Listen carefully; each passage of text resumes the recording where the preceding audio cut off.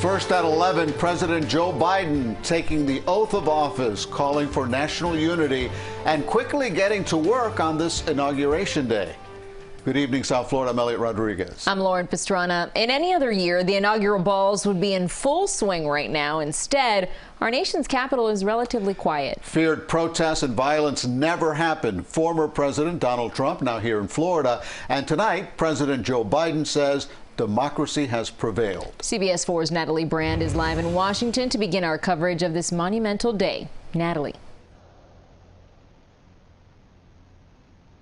Hi, Lauren, Elliot. There are no crowds of people in the street, no back-to-back inaugural balls tonight, but that did not take away from the tradition or significance of today. President Biden acknowledging great challenges ahead, but pledging unity as the path forward.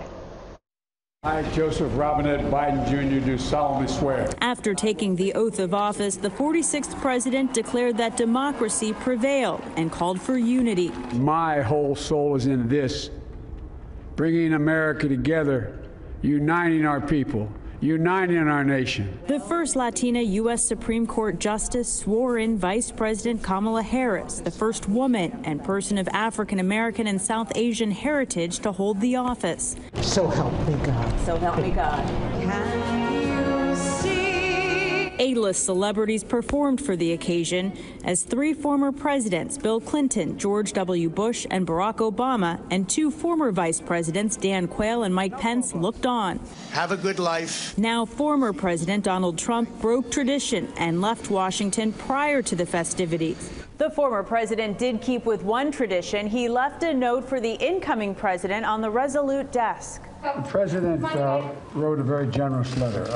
It's because it was private. I will not talk about it until I talk to him. Earlier, the president and vice president laid a wreath at the tomb of the unknown soldier and then followed a military band to the White House, kicking off a virtual parade featuring performers from around the country.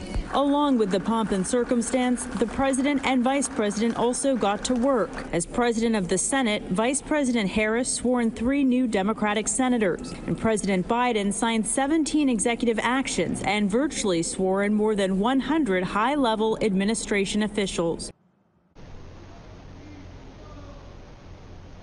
Also tonight, the Senate voted to confirm President Biden's pick for the Director of National Intelligence, Avril Haines.